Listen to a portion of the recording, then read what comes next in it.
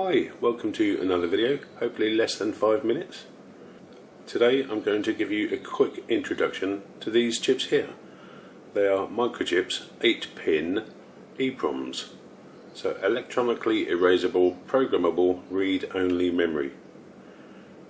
These devices use the communication protocol SPI. Why did I choose SPI over I2C? I2C has two regular frequencies, 100 kHz and 400 kHz. This chip on SPI can run up to 20 MHz clock. I've currently got this set at frequency oscillator divided by 4, so that's 16 megs. So at 16 megs, this is 40 times faster than 400 kHz I2C.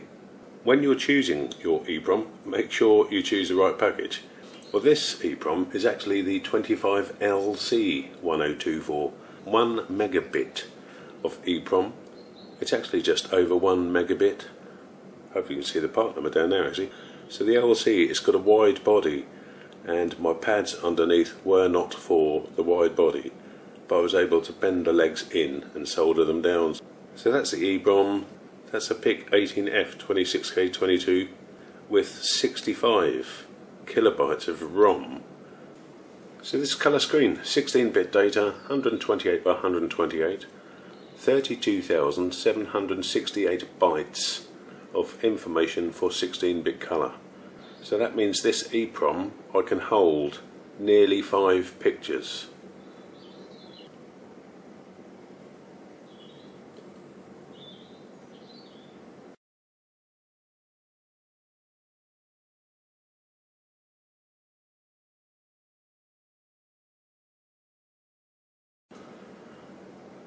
If this EEPROM was I2C, this would be 40 times slower. Right, here's the data sheet for the chip I'm using. So 1 megabit is actually just over 1 megabit. I'll show you. There's the features, 20 megahertz max clock speed. There's a couple of caveats you need to be aware of. To write the data, you have to send it a command to say you're going to write. Then you have to give it the address of where you want the data to be written. And then you can only send 1 page of data. 1 page is 256 bytes.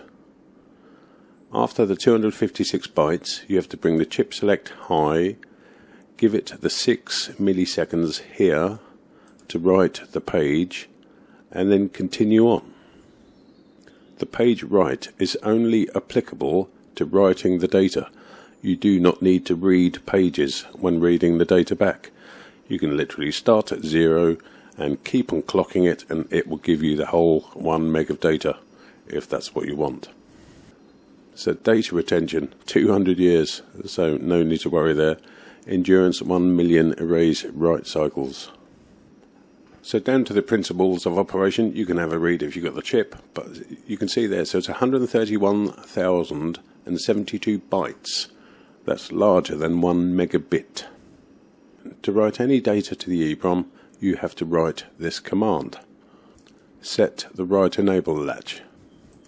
This is a simple read instruction, so chip select low. That's the instruction to read.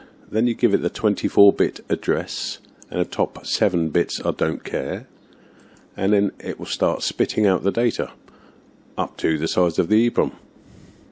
And just for the newbies, in case you're not familiar, so this lot here, this is 32,000 bytes of that last picture, the lake boat. So it's a bitmap, 32,768 bytes long. So it took me a few hours to suss. But so my 2 for loops, this is writing the last picture. So I write each picture, then I skip 1 page, then write another picture. So the 4th picture is at the address 98,352. This for loop is writing 256 bits, but where you would normally have for j equals 0, j is less than 256, j++, you want to increment this after you've written the first page. So I've put page here instead of 0, page plus 256 bytes, and j++. SPI write, the lake boat picture, j, That will write the first 256 bytes. The chip select is then brought high. You give it time for it to write that page, 6/1000ths of a second. I'm checking the status here, you don't have to, but I am. When the write in progress bit clears to 0, it then continues. So you can see here, page equals page plus 256. This is the code you send it to say you want to start writing the data. This is the address, and the address is being incremented in this for loop, and then for loop again. So since we increased the page by 256, that J is now on the second page. This is now not 0, it's 256. Then 256 plus 256, J plus plus. Write another 256 bytes and increment the address each time it does. So that's simple for loop. And whilst I was writing the data, I inadvertently locked myself out of the EEPROM, so I'll put this C file. I'm not sure if I'll put the C file on GitHub or just put it in the show more, because it's quite small. This is to read the status register. This is the enable write. Every time you want to write to the EEPROM, you have to send it this command. And then this is the disable. And then unsigned long address and unsigned int page. That's all you really need. So if you're thinking of using an EEPROM, now you know how to use Microchip's EEPROMs with page addressing. So that 256, I forgot to say, is being written 128 times.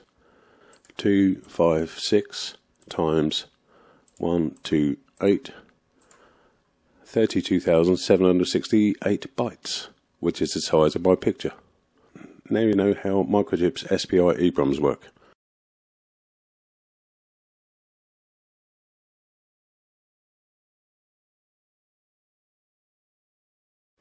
Thanks for watching.